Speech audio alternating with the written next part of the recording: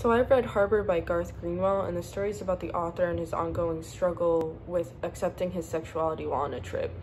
He says he's hungry for the ocean and the new scenery since he's been so deprived of having someplace to escape to. He's a writer, but he teaches since he can't find a writing job. He says that he's tired of teaching and wants a new life. He said, "I went out in search of feeling, I suppose, or maybe the absence of feeling." This is regarding to both his teaching life and his sexual life. The entire story is about his experience with a group of Bulgarian and American writers who come together to drink, and they decide to spin a bottle in order to choose which American will pair off with which Bulgarian to share writing ideas.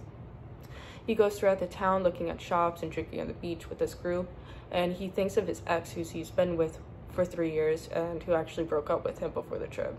He went on this trip to clear his mind about him, but instead he struggles with missing him, but he also wanting to destroy everything his ex made out of him.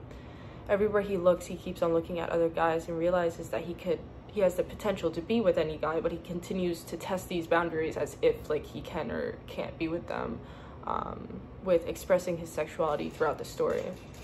Since the town's full of churches and created by Greeks, he thinks of when he stayed silent in the past due to his disordered life. He views the corruption of the church and the men he sees how vulnerable the youngest American, who is a woman, is subjected to when they keep on telling her to drink. This was especially true of the priests, whose attentions had gone quickly from charming to comic, and then as they persisted, quite disquieting. He talks about the corruption of the church with the priests who refused to meet his gaze all day. He says, "But it wasn't his accent that made him distant with me, I thought, though maybe it was uncharitable of me to assume he shared this view of his colleagues, or some of his colleagues, like the priest who had called the previous summer for all decent people to line in the route of the Pride Parade and throw stones at the queers." He talks about his past a lot by saying, "I don't recognize the person I was then, and when I read my journal from that time or the handful of poems I wrote, I wanted to unmake myself, it seems to me now. I wanted to fit myself into a system that would deform it so entirely it would become unrecognizable," meaning, society and how they view gay people.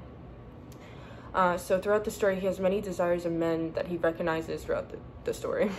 Although it seems as if he's coming to terms with his sexuality and desires, this seems to change with some of his actions while having an encounter with another man in the story, along with a discussion with another writer. The ending leaves us with the question, is he truly secure, or is he trying to run away from his desires? Is he passing or is he not? I think this question can also be applied to anybody about anything. When we try to escape something, what do we do with our past desires? Do we eventually become secure with them, or do we not? And is there something in your life right now you tell yourself you're secure with when you're truly not, or vice versa? Are we self-sabotaging ourselves because we're afraid of what could happen? So overall, I think this is a wonderful story to read, and I would definitely recommend everybody to read this.